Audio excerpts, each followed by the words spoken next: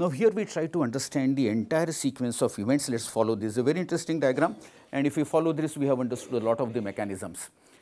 I am sure you understand we are looking at a single cardiomyocyte, single cell. Done. Then number 2, you can see the T-tubule there. Number 2, okay.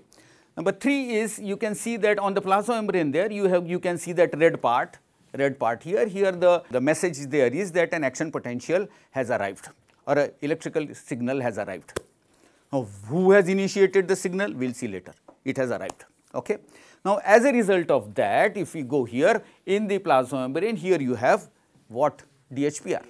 What do you have there? This is DHPR, and this DHPR is a voltage gated ion channel, and as a result of action potential arriving here, the calcium ion channel has opened and it has allowed the calcium ions to go through. Are you okay so far? Now, as a result of the increase in calcium ion channels, now calcium ions are inside. Okay. They interact with yet another protein system with which we are very familiar, and that protein system is sitting on the plasma membrane, and that protein system is called as RYR2. What we talked about then was RYR1. So, what is RYR1? Say that again. Ryanodine receptor 1. Ryanodine receptor type 1, okay, is the peculiarity of the skeletal muscle. Absorb the message? Hello? Peculiarity of what? So, if I ask you give me RYR1, you will go to what tissue? Skeletal muscle, okay, and if I say 2, then you will go to what muscle? Cardiac muscle. There is 3 also which you get in several types of tissues including neurons, but we will not bother about at this stage. Now, this which is located where? This is endoplasmic reticulum, sarcoplasmic reticulum, in its membrane you have this protein system which we call as RYR2 or ryanodine receptor 2. Okay. Now, this ryanodine receptor 2 is interesting because, well, I will take you to the skeletal muscle, and in the skeletal muscle the issue was that there was DHPR in the plasma membrane and there was RYR1 in the sarcoplasmic reticulum, and they were mechanically linked to one another. And if this undergoes change because of voltage, this also undergoes a change and it allows the flow of calcium ions from within the sarcoplasmic reticulum into the cytosol. Okay? That was a mechanical phenomena. Here it is not a mechanical phenomena. Here the phenomena is these calcium ions, when they enter into the cytosol, these calcium ions stimulate the RYR2, ryanodine receptor 2. And as a result of that, the ryanodine receptor 2 open, and then as a result of that, a large number of calcium ions which are stored in the sarcoplasmic reticulum are now released into the cytosol. Are you getting the story? Therefore, this phenomena, what phenomena? That RYR2, ryanodine receptor 2, being stimulated by calcium ions. And what is the response? Release of more calcium ions. Calcium induced calcium release. What did I say? Say that again. Calcium induced calcium release. Say that again. Calcium induced calcium release. CICR. What is it? CICR. Okay. So first calcium is coming from where? Outside. Second calcium is coming from where? Sarcoplasmic reticulum, and this huge amount of calcium now will go where? It's now available to the troponin. Hello, it will go to it. There is troponin there. On the troponin there are 3 subunits. One of them has a binding site for calcium. It will bind to the calcium. It will pull the tropomyosin away. On the G protein there is a site. Actin-myosin interaction will happen, and sliding will happen, and the muscle will contract. Good so far. Now, but you see, you have to, the heartbeat has to happen within a period of 0.8 second. Well, heartbeat 72 times in a minute. So each heartbeat has about how much time? 0.8 seconds. How much it is? Less than a second, 0.8 second. If your pulse rate is 60, then each pulse is taking 1 second. Am I done there? Right.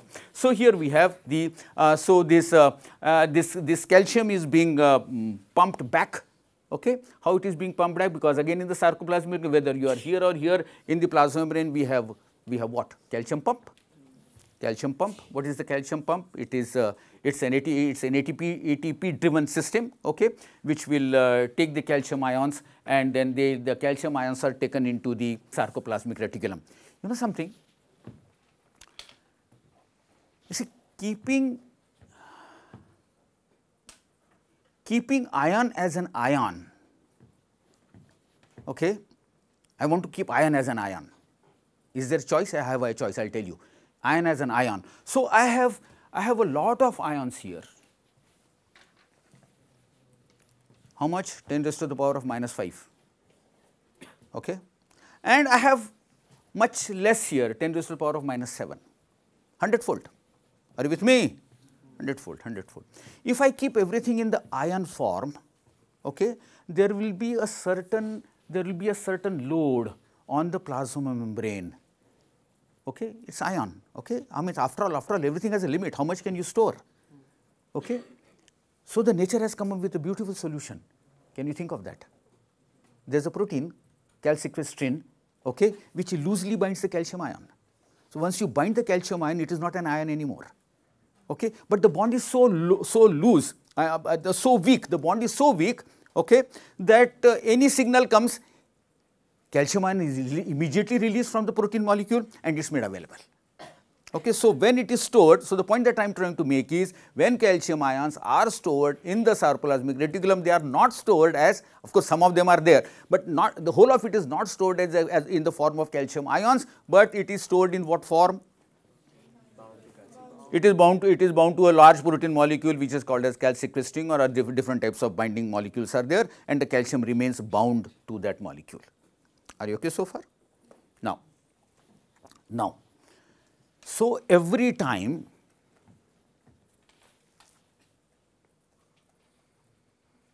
there is a gush of calcium, every beat is a gush of calcium, because suddenly you have to make huge amount of calcium available for every cross bridge to bind and slide, okay, and make sure that the filament slide. You have to have a huge amount of calcium, okay. Now, to make my point, I got a very interesting video. This is in vivo preparation. We have a cell, okay, it's in the medium, okay, and in the cell you have introduced calcium dye. What have you introduced? Calcium dye, and just appreciate the beauty of the system.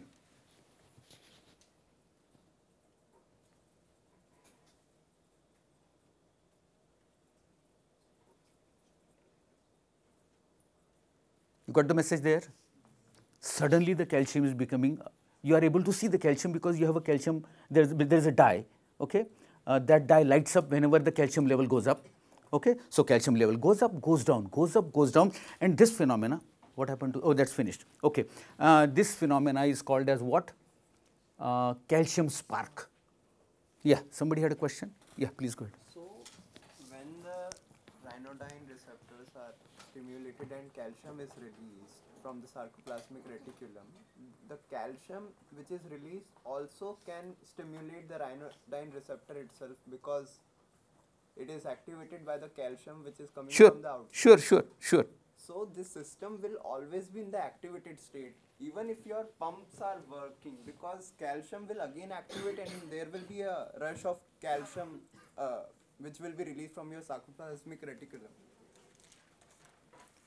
You are forgetting a very interesting point.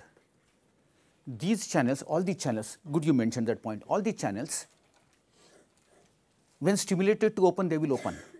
But having opened within a frame of time, they will close. They will close. This is the system of the protein. So, it is not a question of channel opening and opening. No. That it should close is a part of the program.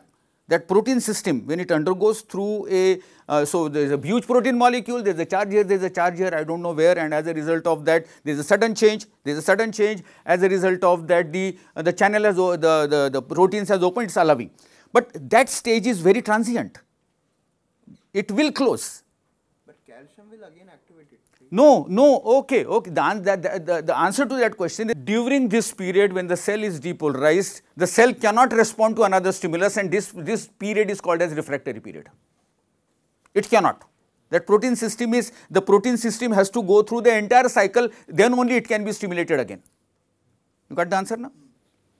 Okay, you can read about this slide. We talked more about the L type of calcium channel. This is the protein system, that is the, what is that? Now, what is that? Crystallography? Okay, all right. Now comes a very interesting part. For the, listen to this, for the treatment of several patients who are suffering from a disease like angina pectoris, which means pain in the heart or in the shoulder or in the related area because of the problem in the heart or because of high pressure, okay, high blood pressure, hypertension. Okay. One of the established strategies for treatment is called as, I am sure you will immediately appreciate, a class of drugs which we call as calcium antagonist. Please appreciate this point. What do I call it as? Calcium antagonist. What would they do? The calcium antagonists will act, okay, and they will not allow, you see, they will act on the DHPR, okay, and they will reduce the efficiency of the DHPR so that you don't allow so many, and thereby you are reducing the force with which the heart is going to contract. You are as if you are limiting the availability of the calcium to the actin myosin filaments. Are you get the point? Are you getting the point? What do you call that family of drugs is? Say that again. Calcium antagonist. Calcium antagonist. Remember, there are three very important class of drugs which are used for hypertension in the clinical practice. I am going to introduce all the three to you one by one, and it is and right now I am introducing to a very interesting class of drugs which you call as what? Calcium antagonist. Calcium antagonist. Please read about this. And one such is called as nifedipine. Nifedipine is a dihydroxyapatite calcium. What is nifedipine? It's a drug. It's a drug. Okay. It falls in which category? Calcium. Calcium. Say that again loudly. Calcium. Calcium antagonist, and it acts on. So here we have. So this is a DHPR. This is a calcium ion channel. The nifedipine, canoctanate, diazide. These are all the different types of verapamil. These are all different forms of calcium antagonists that are available in the market. Okay. Look at this. This is cardio. It is an animation, but it shows how the cell undergoes a mechanical change continuously. Okay. All right. Let's move on now. Yeah. Sure. Will these drugs shorten the plateau period, or would they decrease the plateau voltage? Oh, sure. One thing for sure is that they reduce the strength with which the heart contracts, and it has been found that the entire the entire plateau, at whatever height it is, okay, it's lowered by about 5 to 10%. Okay. The time duration will Time duration is same.